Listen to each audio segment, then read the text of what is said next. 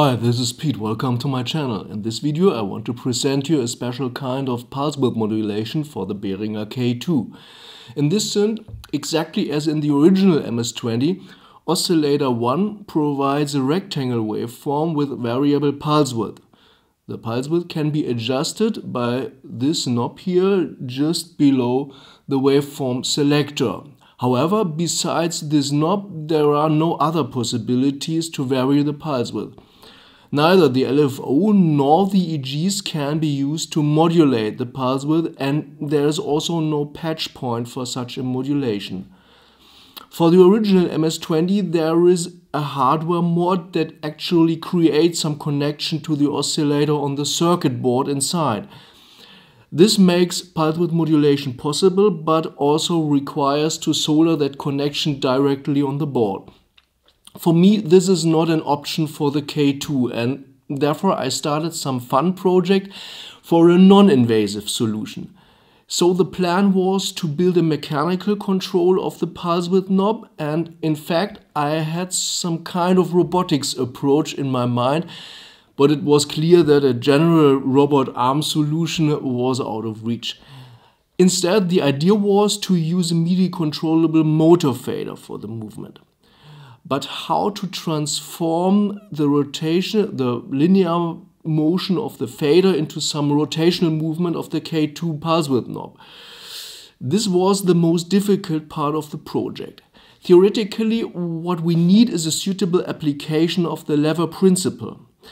Like with this tool, which is able to convert force into torque and therefore transforms translational into rotational movement.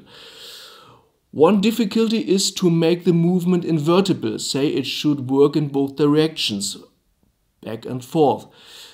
This could be realized by a lever with some kind of slot, which could also cope with a varying distance between the knob and the fader contact during motion. If you imagine this here as the knob axis, in principle it should work like this. Okay, but surely this is not the right tool for the K2 knob. Through some intensive research on household accessories, I finally found the solution. A simple cloth pack in principle has all mechanical properties that qualify for some fader-based knob control. But the quality varies a lot. This typical pack is too tight for the K2 knobs, and this one here is a bit too short. But the biggest is not always the best. As you can see, this guy is definitely too massive.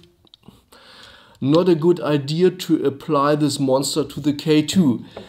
The best pack I found in my first search was this one. And it was good enough for the first experiments. But I could not resist to search the internet, and in fact I found an even better pack, which is a bit longer, remarkable 100 millimeters, and also the slimline design is more suitable. The rest of the story is straightforward. I took my good old Behringer BCF2000, where the motor faders can easily be controlled by Midi control changes, and as Midi software for the LFO and EG experiments, I use QMidiArp under Linux on a Raspberry Pi. But there are similar Macs for Live devices, and you can do the same with Ableton software, for example. All in all, the project took quite some effort, but at the end it was big fun to play with the setup. Of course, there are some limitations of the mechanical approach that should be mentioned. First of all, the modulation range is limited. With the current setup, I can just reach about 80 degrees of knob rotation, which is not that much. Also, the rotation speed is limited. Here I refrained from exploring the real limits. because at some point I really got worried about the mechanical stress that a fast-changing Midi signal applies to the system. However, with the K2 parameter scaling, the intensity of the pulse width modulation would largely profit from an extended modulation range and speed, and therefore my solution is clearly inferior to an invasive electronic mod. Nevertheless, the experience with a mechanical solution was unique. In particular, the BCF produces a noise level that makes you aware of the fact that real masses are moved.